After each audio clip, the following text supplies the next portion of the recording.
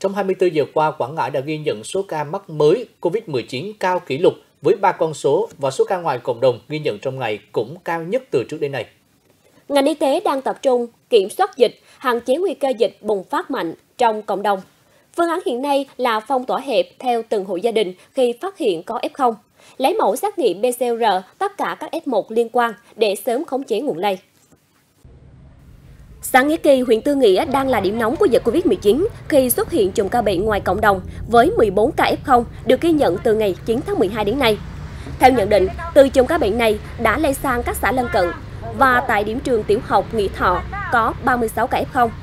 Đó là khi đã có phát hiện cái F0 thì mình đi bắt thì F1 phải ra, và F1 phải ra là mình khoanh vùng và mình lấy mẫu hết hai việc để mình gỡ, lấy mẫu là lấy bằng PCR và gỡ.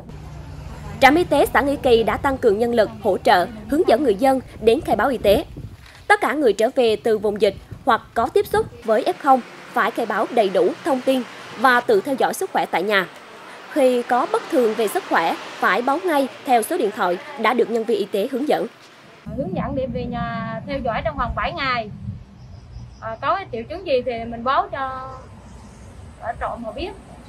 Hiện nay, ngành y tế đang thực hiện phong tỏa hẹp, xét nghiệm nhanh. Nhà nào có F0 thì chỉ phong tỏa nhà đó để tập trung nhân lực kiểm soát chặt chẽ nơi có ca bệnh. Tất cả thành viên trong gia đình và những người có tiếp xúc gần đều được lấy mẫu xét nghiệm kịp thời. Phong tỏa từng hộ gia đình, phong tỏa ý là khu trú thôi chứ không phong tỏa rộng.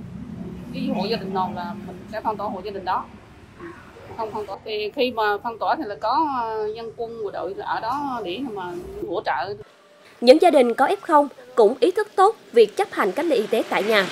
Từng thành viên tự chủ động phòng bệnh cho nhau, phối hợp tốt với y tế và các lực lượng để kiểm soát nguồn lây tại cộng đồng. Tự ở nhà tự cách ly, không tiếp xúc với ai, tự dốt tự cách ly với cho bà con thôi chứ đâu có tiếp xúc với ai đâu. Gia đình có F0 sẽ được y tế cơ sở dán bảng phong tỏa trước nhà. Các lực lượng sẽ phân công người theo dõi, giám sát thường xuyên việc tuân thủ cách ly y tế. Hiện các chùm ca bệnh được phát hiện tại huyện Tư Nghĩa từ ngày 9 tháng 12 đến nay cơ bản đã được kiểm soát.